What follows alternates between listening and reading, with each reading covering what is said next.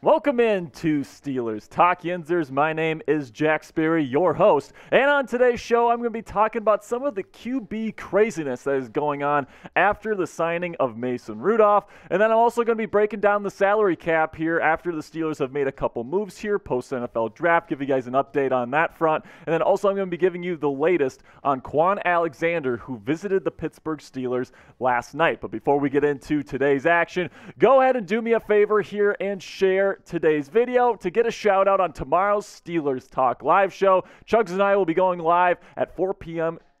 Eastern time tomorrow, so make sure you turn on your notifications so you know when we go live. But if you want to get a shout out on tomorrow's show, you can go ahead and click that share button below this video here on YouTube, select the Twitter icon, click post to Twitter, and then you got to tag me. This is the important part, so I know that you're actually sharing this. You got to tag me here at Jack_Sperry for a retweet. Every single person that shares this will get a retweet, and the first 10 people to share this video will get a shout out on tomorrow's live show.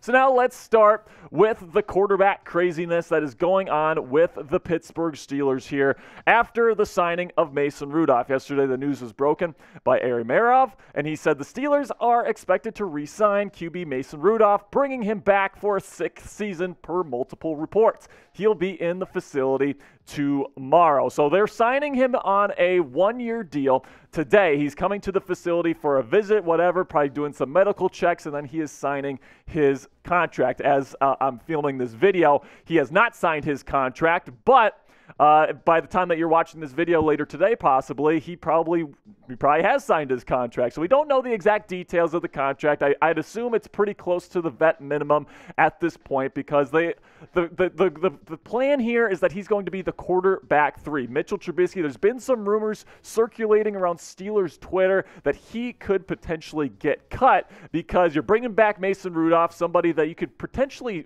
trust as a number 2 quarterback on your roster. And you can save $8 million in cap space if you cut Trubisky. However, Jerry Dulac, one of the most respected reporters out there, has a lot of connections inside the Pittsburgh Steelers building, said yesterday that the Steelers will be very clear with Mason Rudolph about his role. He will be the number 3 quarterback. Mitch is number 2. And I personally, I'm not sure how I feel about this. I would maybe rather go out and try to cut Mitchell to get some more cap space here, kind of supplement the cap space that the Steelers can, so they can go out and get another free agent, somebody that like a Justin Houston or Kyle Van Noy or maybe a Kwon Alexander. We'll be talking about him later on in the show. But let me know, which guy would you rather have for their price right now? Would you rather have Mitchell Trubisky as the quarterback 2, type MT for Mitch? If you'd rather have Mason Rudolph, type MR. This is going to be the pinned comment on today's show. So whenever you get a chance here, YouTube's going to throw you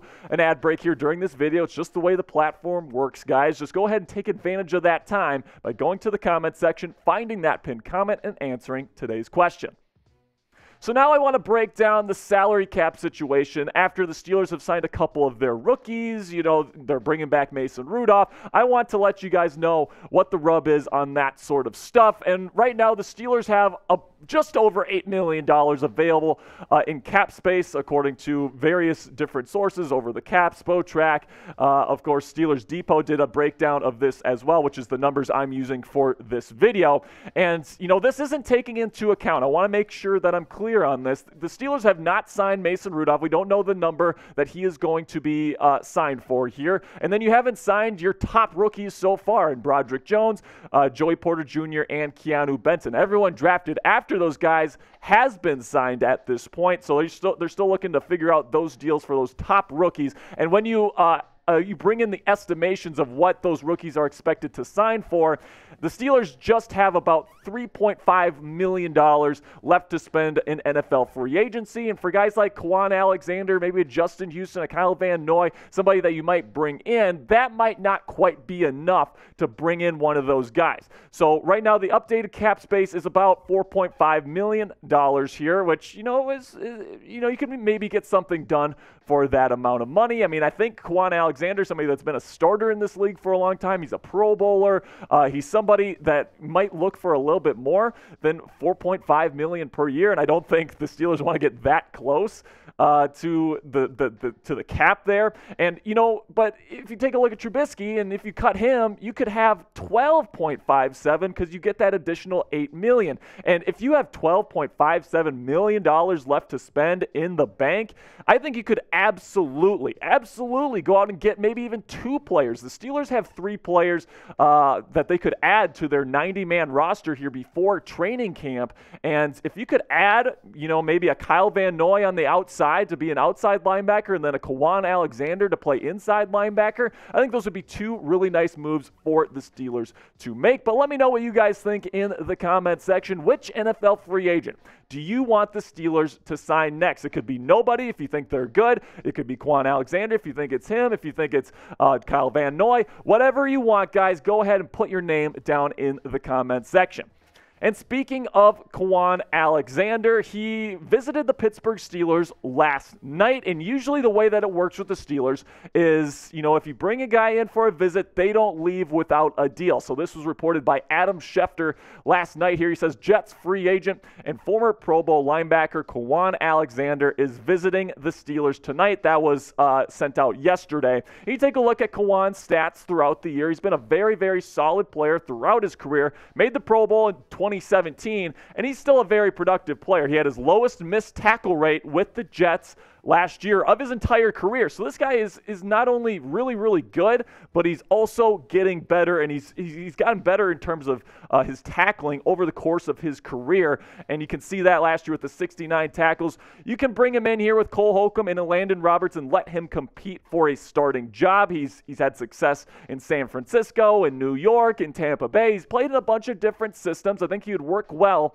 in Mike Tomlin's defense. You did bring in Cole Holcomb and Landon Roberts for a reason. The Steelers do like them, and you have Mark Robinson kind of waiting in the wings there. But adding a guy like Kwon Robinson, particularly for the right price, I think would be a good move for the Steelers to make. But the clock is ticking. He did have his visit yesterday. I'm sure that they're doing medical checks and all that different stuff. But I will say right now that the longer we get from that visit, the less likely it is that he ends up signing. We have seen the Steelers bring in a free agent on a visit this year, and Bud Dupree, that a lot of people thought was going to sign with the Steelers, and it turned out that the Steelers passed, or that Bud Dupree wanted something and the Steelers wanted something else, and it just didn't work out. So it's certainly possible that despite the visit, Alexander won't become a Pittsburgh Steeler, and the further we get away from that visit, the less likely it is that he is going to sign. So would Alexander be a starter for the Pittsburgh Steelers if he were signed? Would he start over Cole Holcomb or Landon Roberts? Let me know right now in the comment section